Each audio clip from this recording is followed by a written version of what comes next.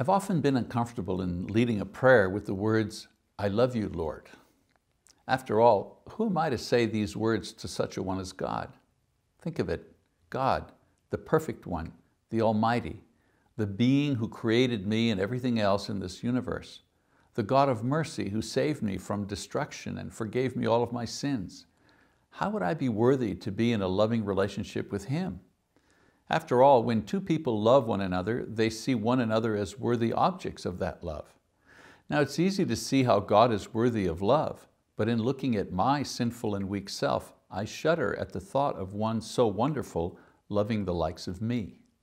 And so for the longest time, I always felt uncomfortable saying, "I love you, God." I appreciate you, yes. I praise and thank you, most definitely. But to say I love you to one so worthy of it from one so unworthy seemed rather presumptuous. Then I read Psalms chapter 18, verse 1, where David wrote, "I love thee, O Jehovah, my strength."